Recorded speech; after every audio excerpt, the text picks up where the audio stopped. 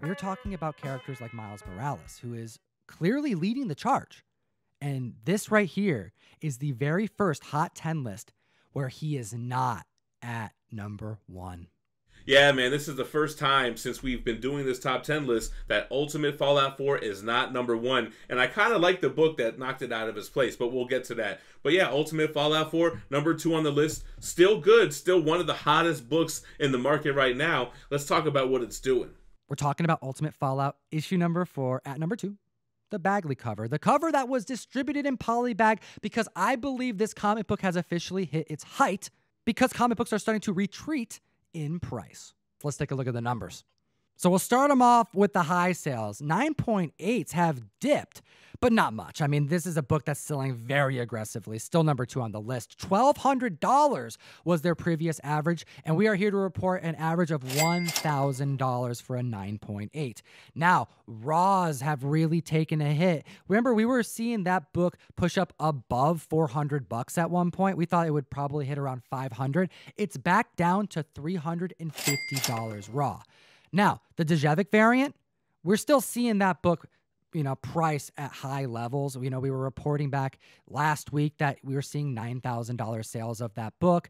We're seeing a 9.6 of the Djevic variant hit a staggering $4,500 this week. So right there, that's matching the all-time record.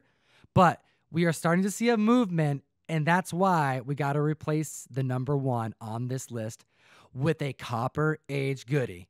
Yeah, man, we're talking about Turtle Power, baby. Teenage Mutant Ninja Turtles issue number 1. We're talking about first prints, second prints, all around. This book is super hot, and let's look into what's going on. First of all, a CGC 8.5 sold for $15,500 back in August, which is up from the previous sale of $9,700. That book hit $16,177 this week, smashing that record, followed by an 8.0 sale, which sold for $10,000. Now, what happens when we start pricing ourselves out of that first print? Collectors start going for the second print, and we have huge gains here as well. A CGC 3.0 for the second print used to sell for about $335. We have sales in the $1,300 range now. What's even crazier is we have raw sales for $4,000, which is smashing the all-time record for a 9.6.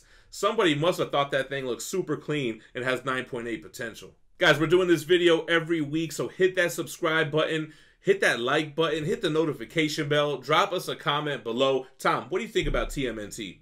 I love me some TMNT, Gem. I got Shredder and the Turtles tattooed on me for a reason, and I was freaking out when I saw the printer's proof sell at the Comics Link auction just over this last couple weeks. After 77 bids, we saw what was honestly something that was a myth, something that people didn't even think was real, but Kevin Eastman, the co-creator, authenticated this printer's proof copy, saying that this is actually the first time that they were in a position where they had to review the comic book and they were given a copy prior to it hitting the printer to okay it, to say, yes, print us our 3,000 plus copies of this issue. And that book went for $12,472.